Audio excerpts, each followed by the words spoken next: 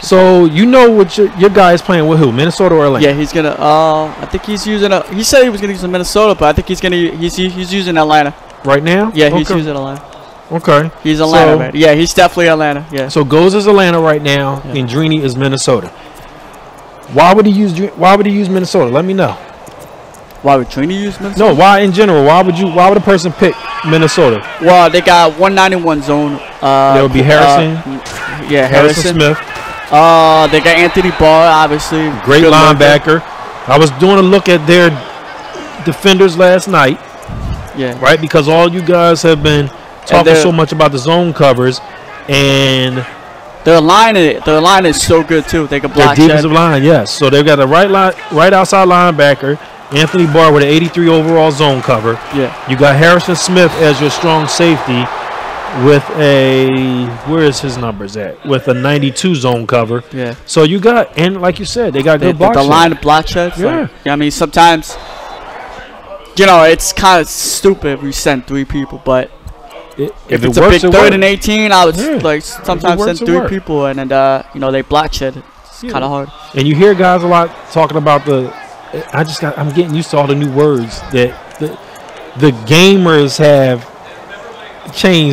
turned us into gamers, meaning like the talk, because guys are saying meta now, like the meta of the game. So I'm guessing it's just whatever the thing in the game this year that is, I'm not gonna say overhype or overpowered, but the big picture of the game is use the cover 2s, the Tampa 2s, and the nickel 3-3-5, and the dime blitzes and things of that nature. So we're going that route, and I have to make sure that I stay in the loop with all that stuff. So the meta says good block shed, a good 91 zone cover. I'm saying now, instead of just going with the 3rd level of your safeties and your corners, take a look at them linebackers. Guys need to pay attention to those linebackers with high zone especially cover. With Anthony Barr. Anthony Barr, you could be 7 yards under the route, he will just grab it. Yeah, his height is kind of crazy with 6'5". He's 6'5". He's got I think he's got over 80 plus jump. Yeah. So he could get up there. So he could be 7-8 yards under the route and still pick it off.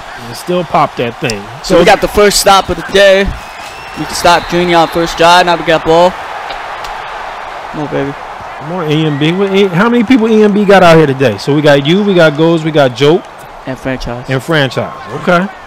So you guys are repping well. I saw you guys on Instagram. Was someone getting married last week or 2 ago? Who was it? Yvelo got married last weekend. And so we got a subscription. So guys, we want to make sure we say what's up to the Bright. Thank you so much for that subscription. Make sure you hit that notification button so that every time Nerd Street goes live, you see that gameplay.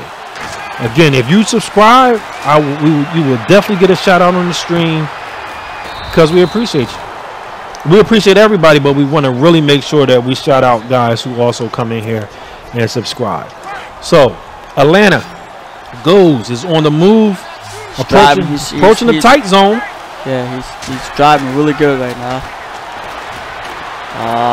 Come on. Mr. Reed. Yeah. He had to corner out. You saw it on the right corner. So, you've been in the group for a while. The compression originated in EMB, Big B, and Squeeze. Why is that still so dominant? It was dominant back then because we were just trying to get man beaters. What's the benefit of staying in these compressed sets now in this bunch so much? It's just you can make quick reads out of it. You can just do little short reads right there. And also the bunch has big plays in it too. You could go big plays. I think the compressed set's been controlling Madden for a couple years now. Yeah, it's been dominant. Yeah, it's been dominant. So I think it's because you can make quick reads and they have a mixture of everything. Quick reads. You have deep plays. You can deep bomb people. Good user spin right there. Yeah. Come on, Drini. So G.O.A.T takes 3-0 lead. EMB. I think Bunch was the last 3 years a big. Bunch has been crazy. Yeah. So last 3 years. So what I've been doing is I've been trying to research why is everybody in Bunch so much, and what I found is all over the NFL, actually, there's a whole lot of bunch. So what I used to tell guys is you're a product of what you watch every week. Yeah. Whether you know it or not, if you watch football, what you see from your local team or the formations of your favorite team is actually how you're going to look at the game, because that's what you're used to seeing. Absolutely. Subconsciously, you're just going to follow that. There are a lot of NFL teams running a lot of bunch. It used to be a lot of some spread mixed in. So what I'm seeing is a lot of the college gameplay, bunch, spread, empty. We don't see empty too much. We used to see the Patriots run a whole lot of empty. But because of what you're seeing at the collegiate level and down at the pro level a whole lot, because these quarterbacks are coming up and also offensive coordinators are saying we're going to keep our offense simple so that these guys can be successful early. Yeah. That's why it's translating in the match. Also, like in the bunch sets, like if they play. Oh man, that was a good pass. That's a whole good route combination right there. With that was crazy. Yeah. I think Chip's tight end. Yeah, that was Chip's tight end. Chip's tight end is actually good in this game too. Oh, he might have a touchdown. Oh, he had. Yeah, all the way over there. Ah, he didn't look. He had a touchdown. Because you get that running back out there, nobody fouled him out. That happened in the last game too. That happened in the last game. I think Ghost is gonna have trouble stopping this. There he goes. He gonna move him out again? He's gonna run the ball inside zone. Here you go, Ghost. There you go. We love this, man. Come on. Yeah. So for the brand new player, so there's something that we call, like investors call return on investment. So for a new person coming in, what do you give a new person so that they can say, hey, I benefited from looking at this stream today? So you said inside zone.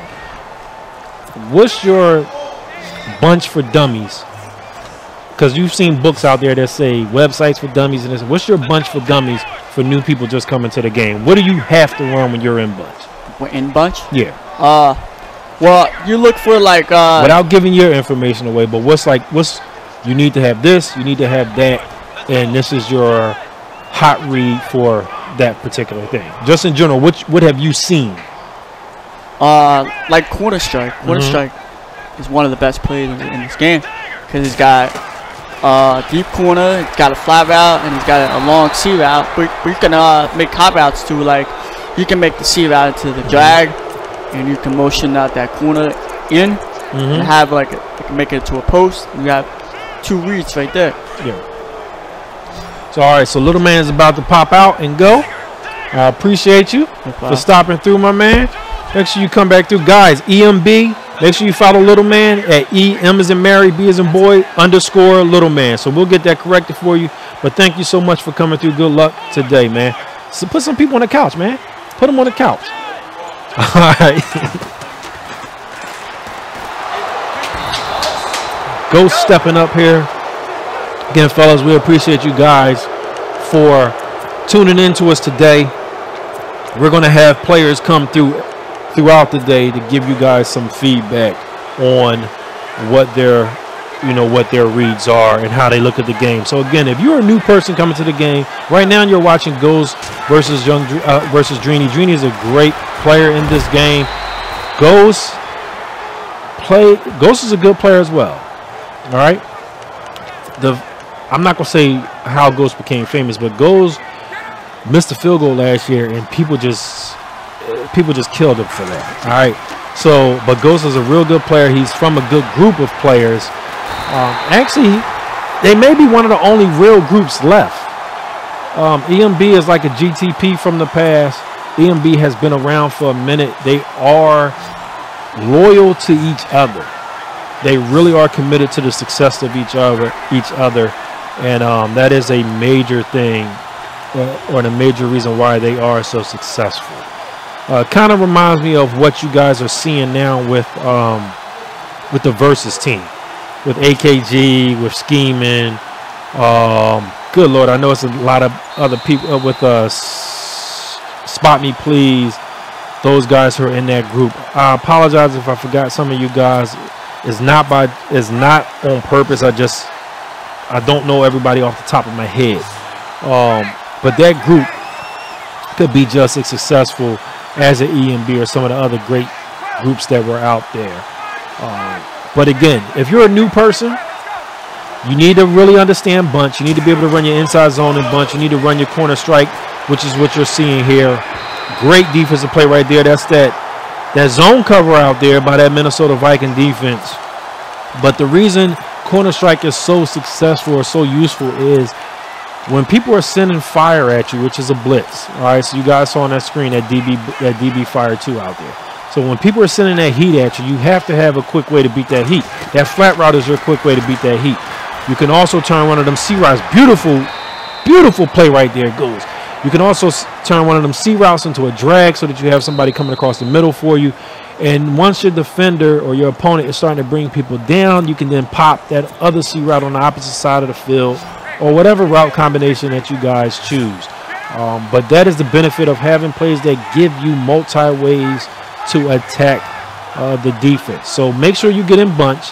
Again, it's bunch for dummies. It's success for dummies. I wrote a tournament guide on defense years ago. The first thing I did when deciding to write the book was to go reach out to Big Gene and some of the other players at that time and say, if a person was to come to a tournament, what do they need to do in order to be successful right away? What should they be focusing on? At that time, it was like 4-6 bear and some other formations, and like you had to be able to defend empty and split close, because we used to run a whole lot of split close back in the day. So when you have these pros coming through and they're telling you what you need to be looking for, make sure you take heed to that advice, because these guys are doing it. These guys are making money off of this game, and they're sharing some information with you on how to be successful as well. So that's what it's all about. Again, we're 3-0 here with Ghost. We're in that tight zone, 15-yard line. 1:14 left in this first half. Drini is a great overall Madden player. Goes the same way. Motions Freeman out. That drag. Look, it's a route combination. I'm going to pull in the drag. Again, I told you guys earlier with the ace. I used to run to the ace a whole lot. And the reason why I would run the ace is because I would literally come out just to see where you decided you were going to defend. Where do your eyes naturally go? If your eyes naturally go left, I'm going to attack right. If your eyes naturally go right, I'm going to attack left. Goal's great play right there. But what he did previously was he showed you that his opponent, when introducing a pass play, is going to jump to that left side. All right, so he jumped left, and actually he just came back and ran a right side dive and took it in for a score. So he's 10-0 on Drini right now, going in to the half. 41 seconds left to go. I will get you guys more updates as well. Again, so guys, make sure you check that link that our super producer posted for you guys. You can check the live event scores on that link. Live event scores. You guys have a link to essentially what is the NFL Red Zone. We're going to call it the Nerd Street Red Zone for the Madden Challenge. And I have a special guest who has just sat down next to me. The one, the only. We're going to call him the second GOAT. The second man on Mount Rushmore. The first man on Mount Rushmore. Can we agree? Lou Tillery? Yeah. Second man on Mount Rushmore. The second face on Mount Rushmore is to my left right now, Big Gene. Big Gene, what's up, my man? What's up, man? How you doing? I'm all right. How you today? I'm good. 1-1. 1-1. There we go. Waiting for the this game. The winner of this game? So no, I gotta play Ghost. You gotta play Ghost? All right, cool. How you feel about yourself today? I still need more work to do, but first game was tight with Drini. Real close game, came down to the end. It's kind of my fault I lost. Second game, that got ugly. I won that one, and third game waiting for Ghost. All right, so you hitting your swag. Yeah. Just got a little more work to do. Got to sharpen up some things. Yeah. But guys, you guys don't understand how important this is. For years, we've been begging this man to come back. For years, I've been harassing you every year. Like, yo, what's going on? What's going on? So to see Gene back is a great thing. We love to have our vets, our accomplished guys from the past who are out here performing So you, to be honest, you must like the game because you're out here competing again. The game, yeah, I don't dislike the game. Put it that way. Okay. I definitely don't dislike the game. But it can get better. But yeah, it can get better, but I don't dislike it. Okay. I like it way better than I did last year. Okay. But yeah, I like the energy. I like. It's a lot of good people. I like the energy. I like everything around it or whatever. So I'm more into it because I like it more than anything else. Cool. That's a good thing to hear, man. Yeah. That's definitely a good thing to hear. Yeah. How some of our other friends been doing with the game? Some of the old heads who used to play with us, Tommy, Twine. You heard anything from them guys? Tommy and Twine playing. They do their own little thing. Okay. 40 left it alone, of course. All right. Yeah, I just heard about Tommy and Twine. I ain't heard about too many other people. All right. So guys, if you guys may not be used to the names that I'm saying, so Twine in the past was Boogeyman. Yeah, he won a challenge. He was out Chicago, I think. He won Detroit. Yeah, he won Detroit. All right, and Tommy is Tommy Guns, one of the best running players ever in Madden. Like, guys know of Pretty Boy because of the juke glitch, the stutter step glitch. Yes.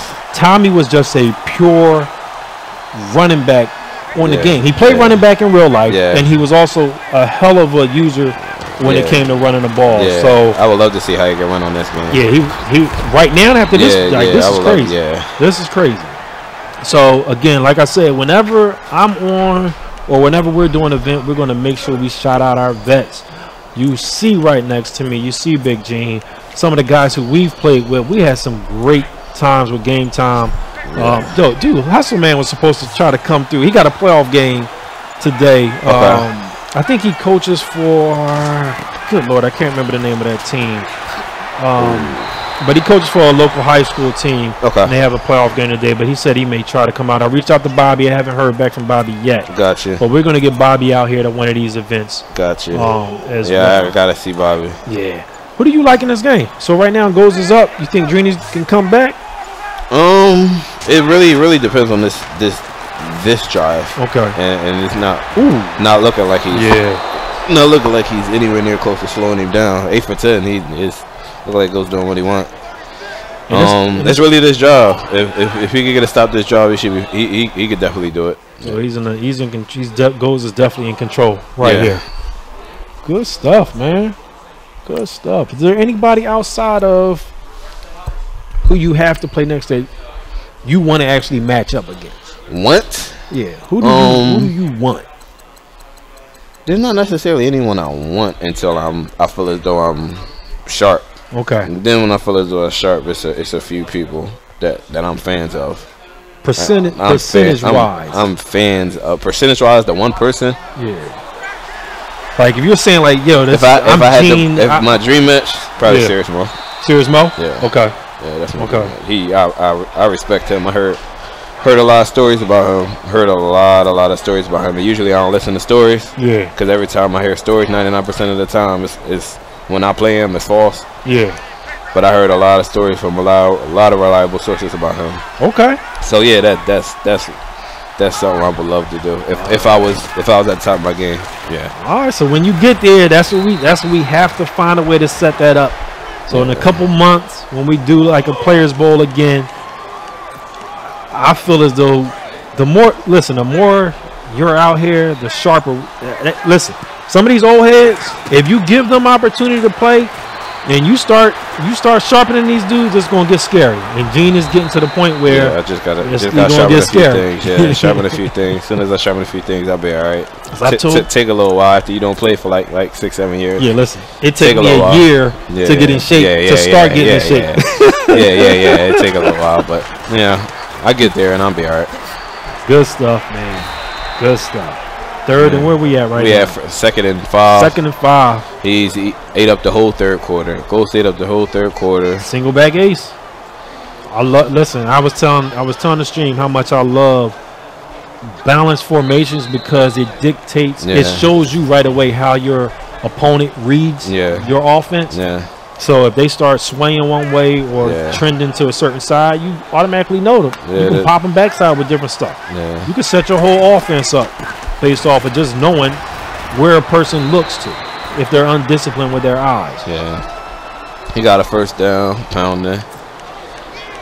And I used to tell stories about your y'all initial preparation for playing the game. Yeah. So I used to write the books for like the premium magazines and this and that. But when I asked Gene, 40, Twan, and Tommy to help me look at the game, and I saw their preparation, like, yo, we're gonna start playing today, and we take shifts and we don't come off. I think it was like 3 or 4 days straight. Yeah. Like, yo, what are y'all doing? Y'all, we still play. What the hell you mean we still playing? We ain't turned it off yet. Yeah. Like, they literally went through every play in the game. I've never, like, I thought I was prepared. I played ball in real life. I thought I knew how to prepare until I saw how they prepared. Yeah, it's a long process. That's what I've said last time. This is a full-time job. Yeah. This isn't something you do. This is something you could do 10 hours a week, 15 hours a week, and just expect to be in an elite level. This takes time. So if you don't have the time, it's rough. It's definitely rough. But if you can find the time to get some hours in here, get some hours in there, sharpen up everything or whatever, it's all about preparation. That's all it's about. 3rd and 10, he hits the drag. Beautiful spin. Oh, down. Almost had it. First down. Drini only has 1 timeout. He just used it up. Yeah, I don't. What's the point differential right now for y'all group? You lost by how much? I lost by 7. Okay. And I won by 17. Okay. So I'm up 10. Plus 10. Ghost won by 17, and he's up 17, so he's 34 right now, and Drini is down 10 right now. But the only way the point differential will matter is if I beat Ghost, because no disrespect to our other opponent, I think Drini's going to beat this other opponent. Then I have to beat Ghost, and then that's when everyone will be 2-1. So it's really on me to make it a point differential battle. If I lose to Ghost, everything's in your point. If I lose the goal, we see you advancing. Yeah. We see you at home. You in Philly.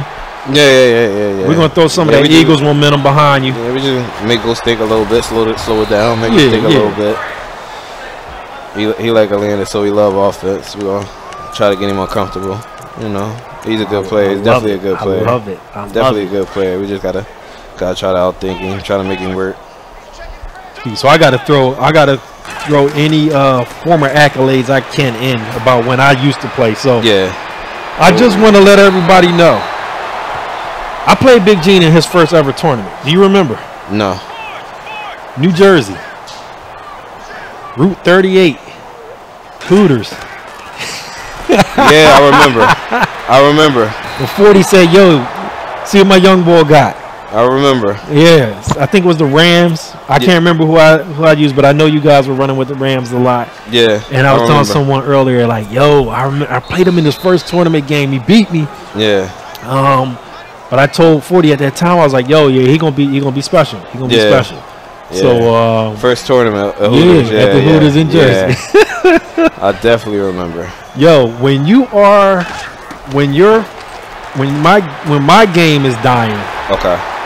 You start remembering nice special moments or accolades in your career. So I was like, yo, I was the first person to play Gene in a real event. Yeah. And Gene went on to be great. Yeah. It wasn't because of me, but at the same time, man, I was a part of that troop. Man, 03. Favorite year ever. That whip man was favorite year. Favorite man. We had a whole lot of fun back then, man. All right, so who do we have on next? We guys are going to get you guys. Ghost won 17-7. 17-7, they're tapping out. That game is over. They shaking hands. So Drini's about to play his third opponent. Drini's 1-1.